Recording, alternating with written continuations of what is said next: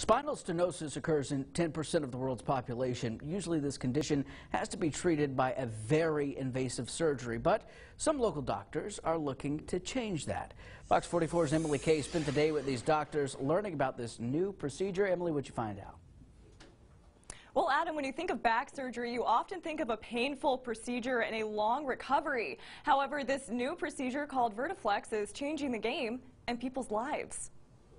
Spinal stenosis is a very serious medical condition. So roughly 10% of the population will suffer with spinal stenosis at some point in their life. It's the narrowing of the spaces within your spine, which in turn puts pressure on the nerves and is extremely painful.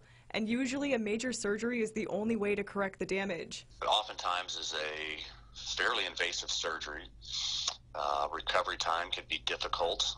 Sometimes patients will have to have a fusion of those segments where they're all essentially bolted together, which can be an uncomfortable process as well. But now doctors at Integrated Pain Associates in Killeen are trying a new method called Vertiflex. So this procedure is a minimally invasive procedure that places a spacer between the back side of the spinal column bones.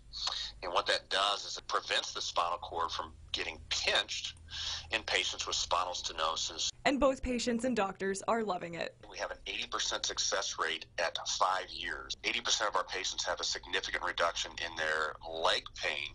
I tell you, there's no more gratifying experience than to be able to provide patient pain relief and give them some semblance of their life back. The majority of them walk out ecstatic. In fact, a lot of them never come back to see me.